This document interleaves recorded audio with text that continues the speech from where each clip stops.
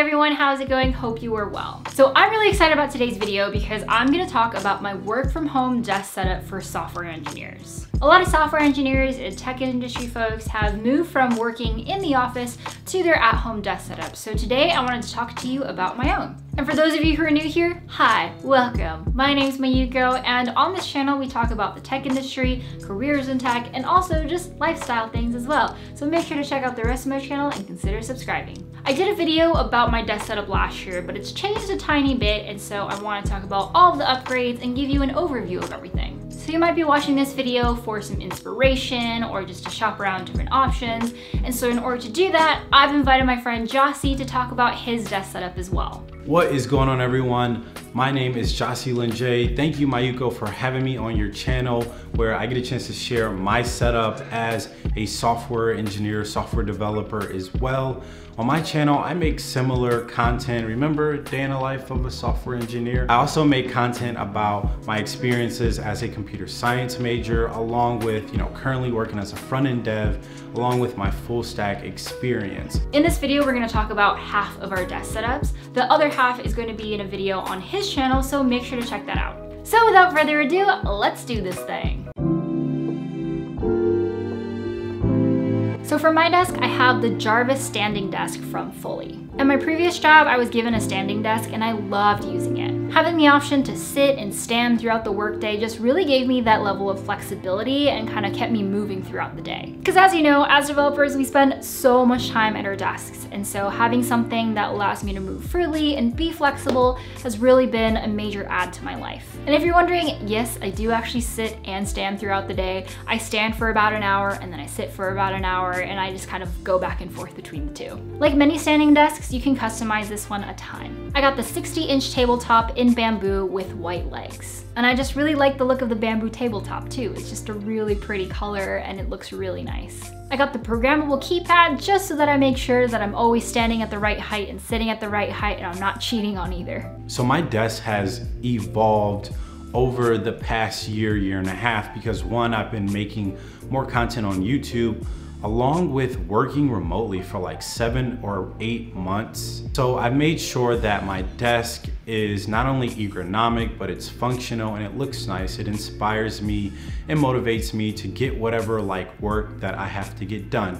But you don't want to break the bank. So as you can probably tell, the items that I purchased for this desk setup are from IKEA. If we start with the countertop, I have a Ruck, I think that's how you pronounce it. Ruck countertop. It's 74 inches long. At first I thought it was gonna be too long, but trust me, it's the perfect length if you wanna have enough space, especially if you're someone like myself who has a personal laptop, 2 work laptops, and maybe an iPad, and you're using a Bluetooth keyboard and monitor and audio system. All those things add up and can take up a lot of your space, which is why I upgraded from that 47-inch Linman countertop that I got from IKEA. My desk setup is influenced from a more modern Scandinavian design where it's very simple, minimal silhouettes. Also, we have white walls surrounding us everywhere in this apartment, which is also a pretty minimalistic apartment in terms of the design and the layout. So that was the main reason why I wanted to go with a wooden countertop, because I didn't like having a really white bland wall with a white counter space. It just didn't feel right. Moving on to the drawers, the Alex drawers are great, especially if you're someone who's working from home or studying from home and you have a lot of paperwork that you're keeping track of. I use a lot of these drawers to store a lot of the boxes and chargers that go to the devices that I'm not only using for my desk setup, but maybe accessories for my iPad Pro, my laptop, and my phone. We don't have a lot of closet space in this apartment, so being able to take advantage of having drawers underneath my countertop has made a huge difference. It's decluttered my space significantly. There are a few other things that I recommend everyone add to their desk setup. One are plants. Especially if your desk is pretty minimal. Is that a fly that just went past? There are a couple things that I do recommend everyone add to their desk setup, and one are plants. Plants just add this sense of peacefulness and like serenity. Okay, I'm getting a little deep. Plants just make your desk feel a little bit more fresh, and it doesn't seem so like sterile, along with the fact that it adds a pop of color, you know, a little contrast. The next thing that I recommend having is a desk pad. The reason being is because one, it adds another pop of color, maybe like a contrast, like a neutral color like gray would make your desk pop a little bit more. I don't know, it's great for B-roll too. And it keeps your desk a lot more clean. I mean, I don't spill like drinks on my desk that often, but when I have, it's prevented like the countertop from getting ruined. So for monitors, I opted for a 2-monitor setup. So these are the 2 same monitors that I did in my desk setup video linked right here in this card. And the main difference is that now they're both horizontal, and I opted for a monitor stand. I prefer having 2 monitors over 1 because then I can pin windows to more corners and it feels like I've just got more space. And so a lot of times I'll have my coding IDE on one monitor and then Stack Overflow and Slack on the other. And also sometimes I run 2 computers at once, and so having 2 monitors, 1 for each computer, has been really handy. And monitor size-wise, I found that 27 inch is a perfect size for me. It's bigger than my laptop screen, but not so big that I feel like I'm part of the computer. The monitor, it's everything in terms of aesthetics. I thought that a dual display was best for me because I do a lot of CSS. You could imagine that my files can be really long when I'm writing styles for so many different pages on a website. So you'll see a lot of front-end developers flipping their monitor vertically, which seems really weird, but it can help with productivity, especially when you have like a file that's over 1,000 lines of code. But one thing I noticed is that I never actually flip my monitor vertically. So I've really been loving this 34-inch Ergo QHD ultra wide monitor. Has a 21:9 ratio, allowing me to be as productive as possible. But with the ultra wide, I can take advantage of that, which is really helpful for when I'm multitasking with like Stack Overflow, Visual Studio Code, along with looking at what my web application looks like in browser, which is the big difference between mobile dev and like front-end development with building websites.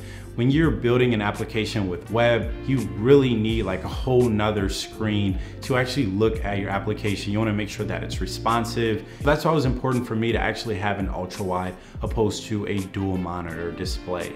A few features I loved about this ultra wide monitor is the display, which is at 3440 by 1440. I'm able to extend, retract, swivel, change the height and the tilt of the monitor, along with a 3-side virtually borderless design, which is really minimal and doesn't distract me at all. Of course, it has the 99% color gamut AMD FreeSync, which is something you'd really appreciate as someone who games. Using your monitor, along with it being color calibrated, which is something I actually really need considering the fact that my main personal laptop, which is my Dell XPS 15, is oversaturated. For my keyboard, I use a developer favorite. This is the MX Keys. The one that I have specifically is for Mac, and so the keyboard layout is specifically designed for a Mac layout. I really like this keyboard. The build quality is really great. It doesn't feel too plasticky, and it's got some really neat features. One of my favorite parts is that it glows right when you approach it, which kind of feels like a nice warm welcome from my keyboard to my desk. And the best part about it, like most Logitech keyboards, is that you can program the keys to your liking. And so I have specific key bindings, mostly for applications that I run, like my coding IDE, like my video editing software, and it's made my workflow just so much more efficient and smooth. This paired with a mouse that I talk about in Jossie's video are just, I feel like every developer needs them. It's just so nice. It really does help with your workflow, and so I recommend it to like everybody. And although it's not a split ergonomic keyboard, I find that it suits my needs. But for those long coding sessions, sometimes I will whip out my ergonomic keyboard from Logitech. Your typing experience is important, and I've tried a few different ways to improve my typing experience, and the easiest way to do that is by trying out different keyboards. The Ergo K860 keyboard has been my go-to when programming because of the split ergonomic layout, which improves the typing posture and reduces muscle strain. As a software developer, you can imagine how much more time we spend typing and having a more relaxed experience for my shoulders, wrists, and forearms, which has made my experience working for longer time frames better. At first, the design of this keyboard looked a bit unconventional, but as soon as I started typing, the layout actually felt more natural and comfortable than a more normal layout. So I'm someone that loves listening to music while I work. It gives me the energy that I need, it helps me get into the flow, and most of the time I'm listening to chill hop lo-fi. Sometimes I listen to like classical music, sometimes I listen to just like chill, nice music to work to. Other times I just listen to like certified bops because I just need to get my energy up. Regardless, the main way that I listen to my music is through these Bose speakers. Now I think this is kind of one of like the best parts about working from home because you can actually play your music through speakers and through your headphones because you're not in an office. And so I really like these speakers. The sound is much higher quality than the sound that comes from my MacBook Pro, and everything is really crisp and things can get really loud. It connects using an aux cable, and so I can just plug it in directly to my Mac super easily. I actually used to have a really old version of these, and I did wonder whether I really needed them when I bought them, but now I'm just so glad that I did. I do use headphones on occasion still, like I'll use my AirPods when I'm on a phone call or something, but these Bose speakers are my main. Having a nice set of speakers can actually make a huge difference.